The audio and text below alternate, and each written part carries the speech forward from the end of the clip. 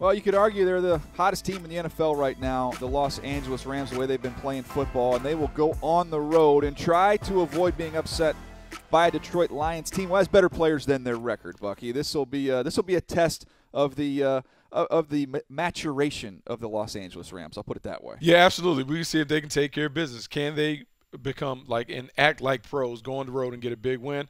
But really, this game comes down to the matchup of the two quarterbacks, Jared Goff versus Matthew Stafford. Two guys that were taken at the top of the draft, two guys who have shown outstanding talent, two guys that are playing very, very well. What do you see from Goff, Buck? Man, Jared Goff is playing like a superstar at the position. Sean McVay's done a great job of really creating opportunities for him to show off his arm.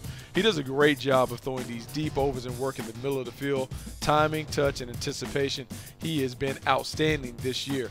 And even when Todd Gurley hasn't had with these A-plus games, Jared Goff has been able to really step up and be the big-time playmaker for this offense. I like what he's doing. I like what this offense is doing. They give you a lot to deal with, and Jared Goff is the perfect trigger man to drive this offense. Yeah, Matthew Stafford, it's just been kind of a roller coaster ride. You know, you trade Golden Tate. There's been some other injuries on this offense, including in the backfield. Just hasn't been consistent. There hasn't been a lot of consistency around him. You see the interceptions a little bit higher than you'd like there with Stafford. It's just he's got to find a way to put consistent drives together, halves together, games together. He just has not been able to do that. And the challenge in this game is the Rams, I believe, will put up some points early, and it's going to put Detroit into a very one-dimensional mode, and that's going to be a lot of pressure on Matt Stafford.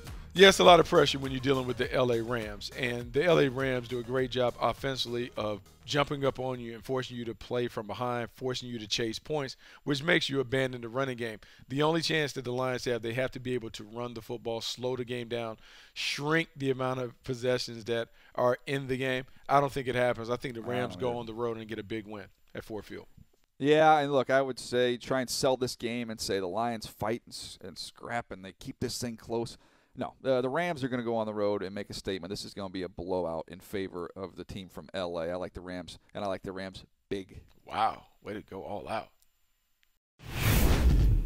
Click here to subscribe to the NFL YouTube channel, and click here to subscribe to the Move the Sticks podcast.